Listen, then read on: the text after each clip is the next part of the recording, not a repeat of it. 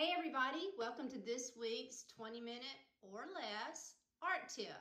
So today I'm going to show you how I start a painting, which I do it in somewhat of a grisaille type painting, which means it's just a value study. Now, if I've totally confused it at this point, don't worry about it. Forget that big grisaille word. If you want to look it up, you can. But let's think about that other word, value. So value in a painting is light and dark. And it is one of the most important elements in a painting. If you don't have your lights and darks correct, then your painting is never going to be strong. So that's one of the foundations. I think it's just so important to start with. Now, I like to think of it as I'm going to put the bones of my painting in. And once I have the right bone structure, then all I have to do is add some skin on top, which would be the color and the details toward the end.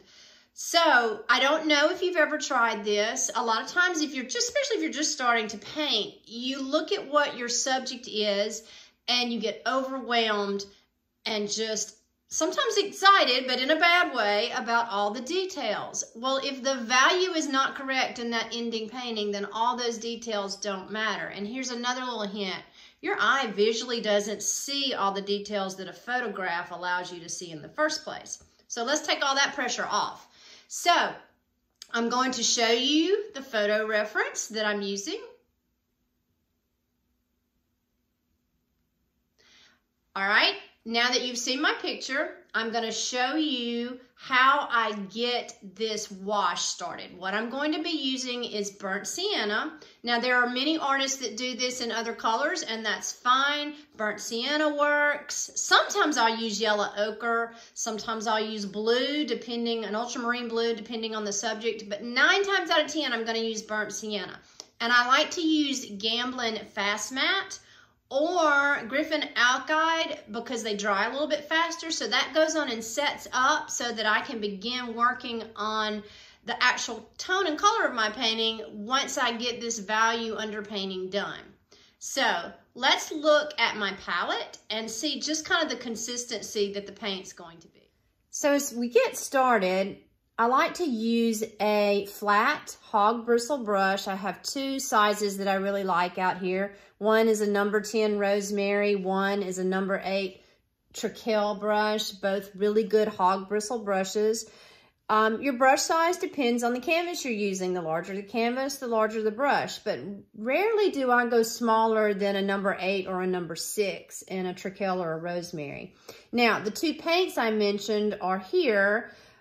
2 good ones to start with that dry really fast is the Gamblin Fast Matte and the Griffin Alkyd. And I go back and forth from one to the other, but they both work really well. So what we want to do to get started is to take a little Gamsol, which is what I use for solvent. I like it because it has absolutely no odor, very low toxicity. And I'm going to get a little bit, I'm using the Fast Matte here, and I'm going to make a puddle. So you see, I'm really thinning this paint down. Like I said, we're going to make a wash. So the consistency of my paint is almost going to be like watercolor. Sometimes when I start my paintings and start these beginner value studies, they'll even run a little bit. So I get a nice puddle going to get started.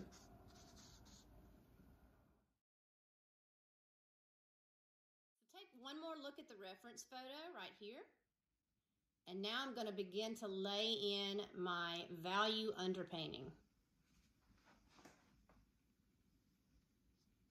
I'll start off, if I see some shapes that really stand out to me, I'll kind of lay those in first. Doesn't have to be distinct at all. And then I'm going to start toning this canvas. So I'm basically just laying these shapes in.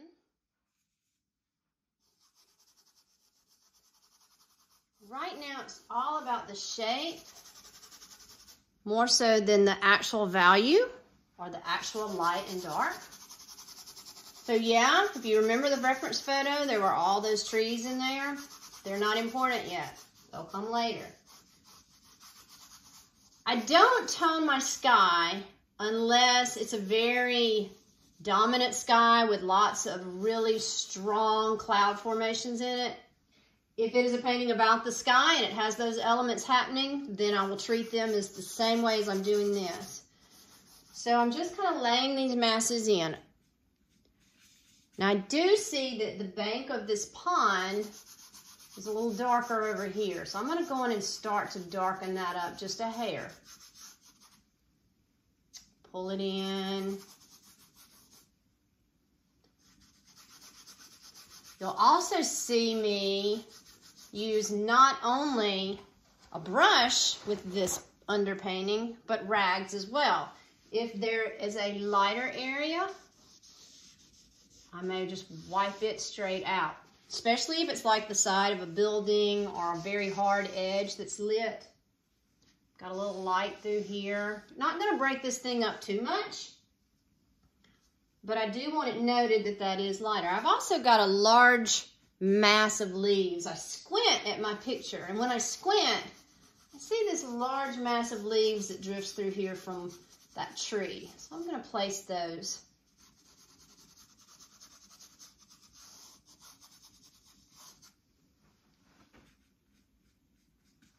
All right, I'm going to come back to these darker areas. I'm not adding any more of the Gamsol, which is what I used to thin my paint with in the beginning.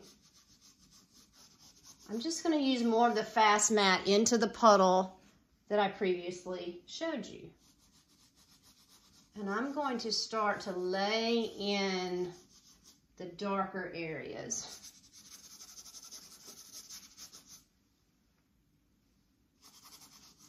There's a little bit of brush over here that's slightly darker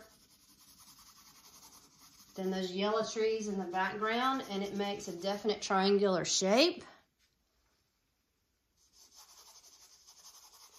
I'm going to kind of pull that in. Think of this like a map.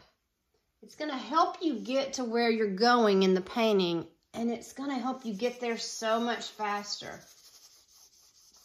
I like to use the burnt sienna because in my environment here in Mississippi, we have a lot of green in our landscape.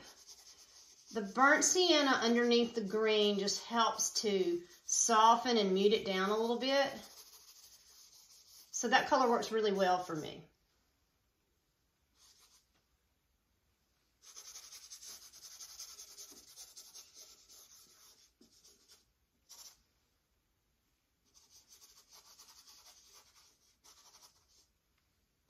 Now, normally I wouldn't do this, but just so you have a reference of where this is going, there is a strong tree through here.